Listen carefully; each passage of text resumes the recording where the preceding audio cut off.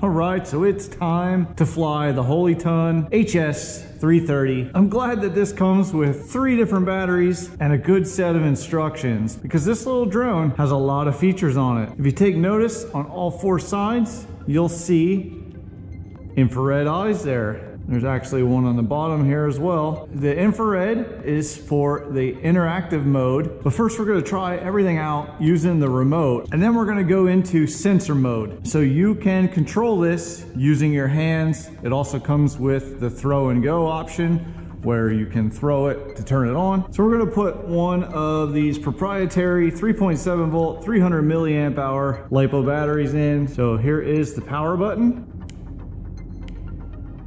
There we go. Now, for headless mode purposes, we're gonna orient the head that way, tail this way, turn the controller on. So it's up, down, and now we have a bind. And then to calibrate the gyro, all we do is down and to the left. There you go, stops flashing, we're calibrated. Now this controller does come in mode 2, but if you prefer mode 1, you can actually switch this over. I'm not gonna switch it over though. There is only one way you can take off, and it is by the auto takeoff, auto land. So this is altitude hold, and then to land it, obviously you can just 1 key land it. Take off again. Also, there's an emergency stop. You hold these 2 buttons for a couple seconds and then it just drops, shuts the motors off. So take off. Now to do the trim, you hold the left stick in and then you pick whichever direction you want to trim it. There we go. So that's how you do the trim. Let's check out the speeds. That's this button here. So this is the first speed. As you can see, very, very slow. That's as tight of a funnel as you can do. Yaw rate. So let's hit this button. 2 beeps. And why is that LED flashing already? Is that meaning the low voltage already? 3 beeps, picked up speed, funnels get a little tighter. I can't believe that's flashing already. These were fully charged batteries. So let's do, well, let's see. Nope, can't do flips. That is low voltage. I only had it up in the air just a few seconds. Hopefully, the second battery doesn't die as quick as this one did.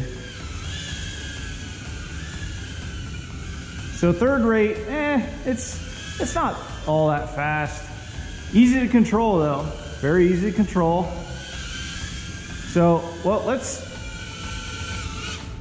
switch the batteries out. Okay, now we're on battery number 2. So right here is headless mode. Let's click that, and yeah, there we go. Headless mode's working just fine. Left, right, forward, backward, no matter which way the front of the drone's facing. So let's get out of that. Now let's try these flips here. There, I'm in the third rate. Let's try the flips, which is this top button right here. Pick a direction. Okay, not bad on the flips. Now the last thing is obstacle avoidance.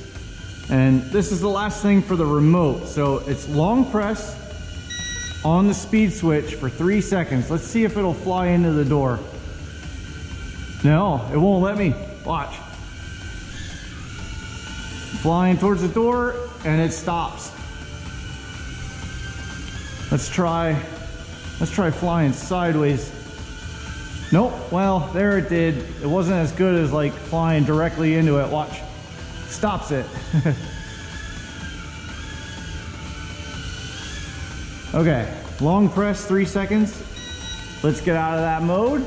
Now we can fly around normally.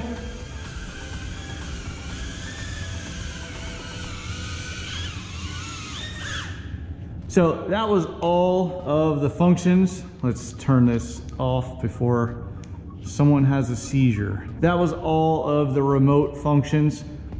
Everything else can be done by your hand with the infrared. So let's get rid of the remote and try everything else that we can do just by our hands. So now to go into sensor mode, we press and hold this till that light comes on.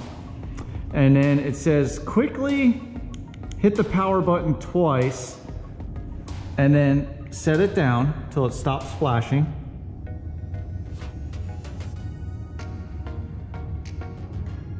And it's still flashing. Let's see if it'll work. So you can control it, put your hand under it, and it'll lift up. You can control the direction.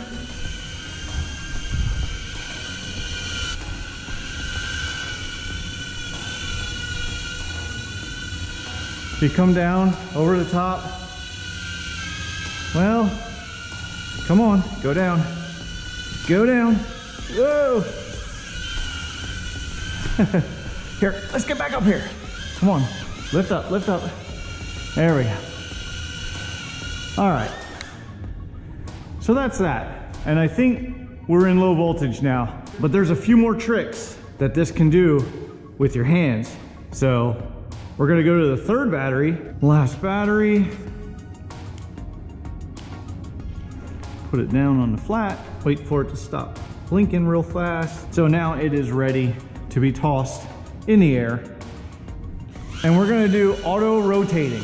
So what you do is you go head to tail. Whoa, where are you going? Come over here. Here, get up here. Get up here, okay. So you're supposed to go head to tail.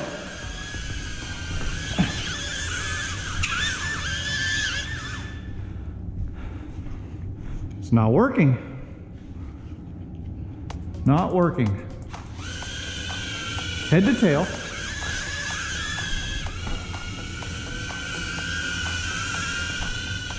Try this again. Head to tail.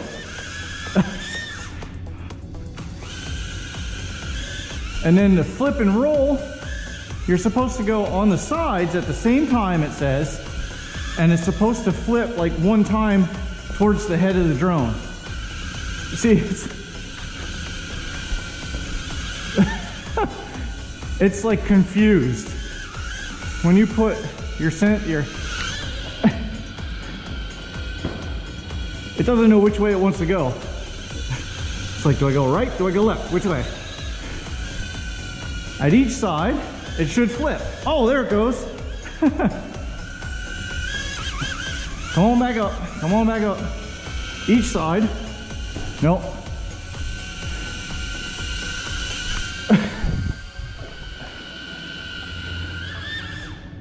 Okay, so after all that, I got it to do a flip. The stop flying is in sensor mode. So you can stop the drone by grabbing it with your hand and flipping it over. That I've been doing every single time. I couldn't get these to work. Okay, I turned the lights off and I'm facing this way, away from the sun. Let's go left to right. There, we got a flip. Okay, so I can get the flips to go. So now it's saying, there we go. Now it's in circle mode. So maybe the lights or the sunlight coming in affected it. Let's try, yeah, flips we can do. Now we have to do head and tail. And then there it goes in circle mode. There's another mode where it's head, tail, and then underneath. Well, that's not. We got another flip, head, tail, side. Woo! Head, tail, underneath. There we go, there we go. Now I got it. Head, tail, underneath. All right, now this is kind of fun. Now that I can see that it does actually work. Underneath. Well, there we got that rotation or circle mode or something. Yeah, that was circle mode. Rotation is where it just yaws in place. Head, tail, underneath. Head, tail, underneath. There we go. So it depends. Sometimes you can get it head, tail, underneath. Sometimes, as you can see, sometimes when you want to put it in rotation mode, it'll go into circle mode. All right, now let's, oh, it's going crazy.